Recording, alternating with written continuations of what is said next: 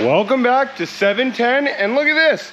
We got the doors open and it's light out. It's awesome now that the good weather's here and the sun's starting going down around 9, 10 o'clock. So I can get out here a little bit, keep the doors open, start getting on my work. So tonight we got this thing back. This is the truck that we did the plow mount on just before the winter time, and it's back for transmission lines. So on this thing here, let's get up underneath. Transmission lines come out right here on the driver's side, cross over, go all the way forward. Actually, you can see them right up there, right there, kind of run forward, and then they jump up right into the rad. So I got my little table here with some tools on it. I got the oil drain guy here, and we got some gloves. So without further ado, let's jump on it and see how long this is going to take, because if I can get this thing knocked out tonight, I want to get over here and start going on this chassis. So maybe we'll get a 2-for-1. We'll see how long these training lines are going to fight me.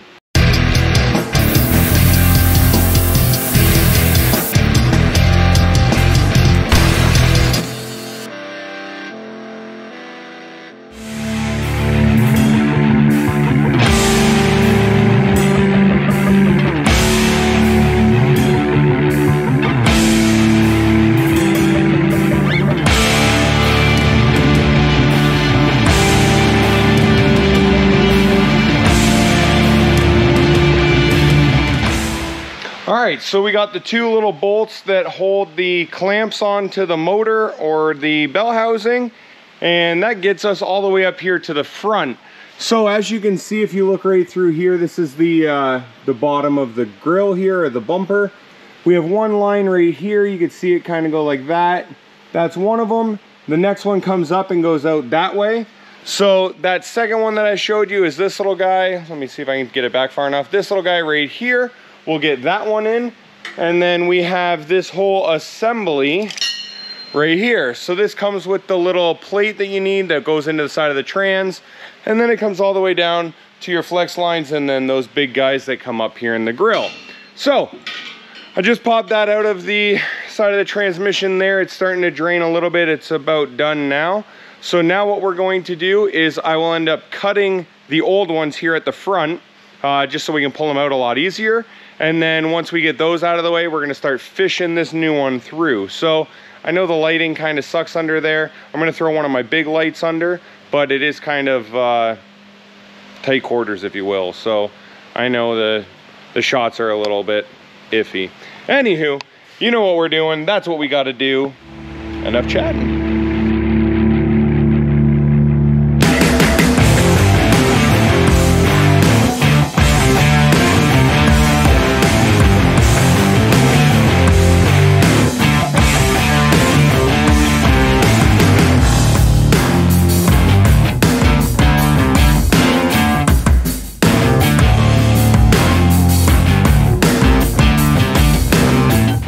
So as you were able to see, we got the lines routed all the way up to the front of the truck, and I cut the two old lines, the factory lines, in the rubber section. So I got the back side of it out. Now we're working on the front. So what we're gonna do is, if you look up in here, you have the transmission cooler right here, and we have one line going in on the passenger side, and we have one line over here, right up there.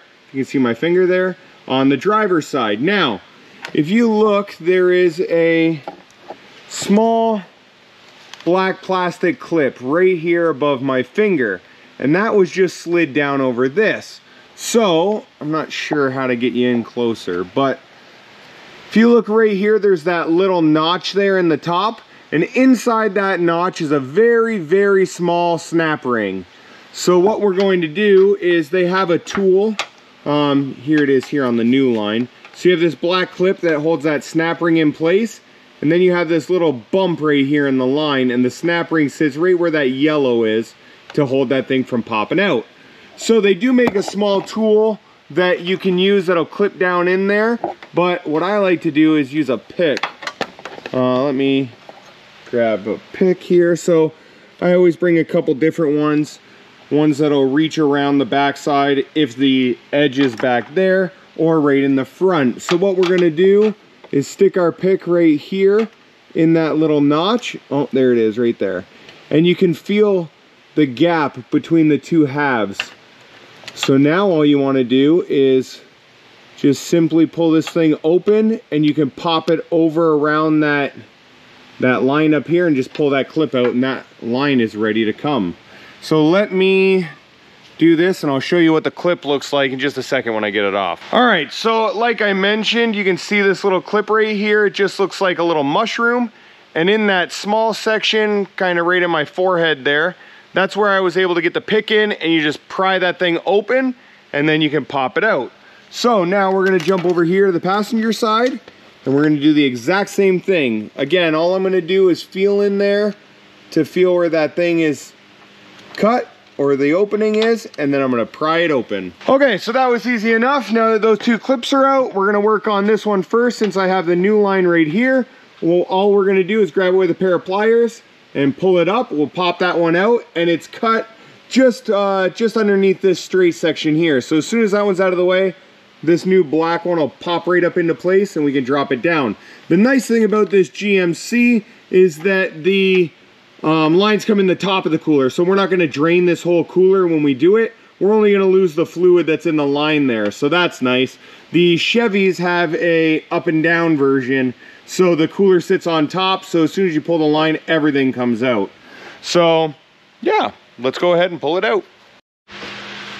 Okay, so now we have the driver's side line on in the grill or in the bumper hole. So we're gonna spin you around, and if I look up here on the passenger side, you can see that nice new line and the old line underneath.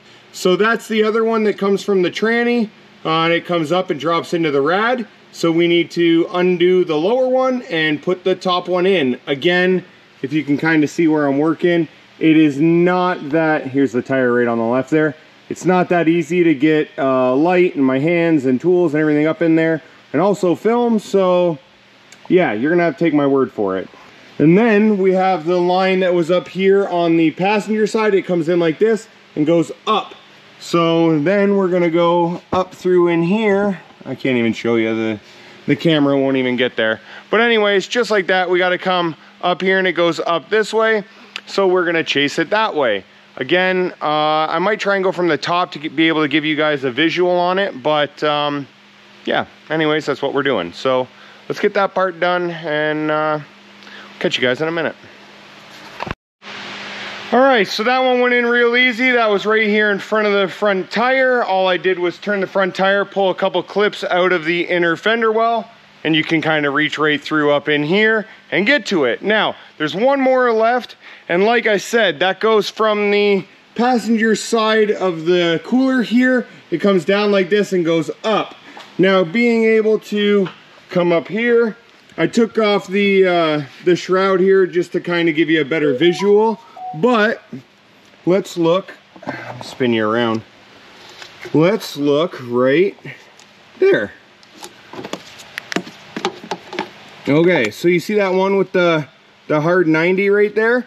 That's the one we're going to. So that one also goes in the rad, right here in the top of the rad. So what we're gonna do is pull that little black clip there backward. We'll pull the clip just like all the rest of them. And that's this guy right here. So the bottom there is gonna go into the cooler, comes up the side of the rad, and then pokes right into the rad right there.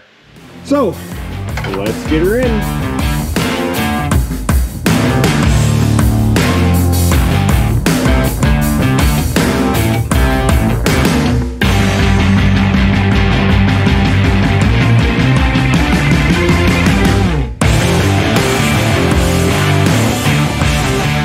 So there you have it.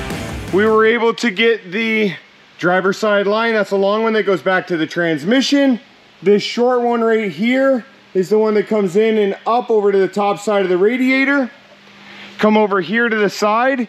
This bottom one right here, that goes back to the transmission. And then we had a couple clips, one right up here, one right here, and then they wrap around and they get bolted in with this bulkhead fitting. So what I did was clip them in, and these plastic clips are notorious for popping open and the lines coming out. So I threw a couple zip ties around it just to make sure they stay in that thing. Then you run up here, right there. You can see the metal clip there. same thing, clipped them together, threw a zip tie on it.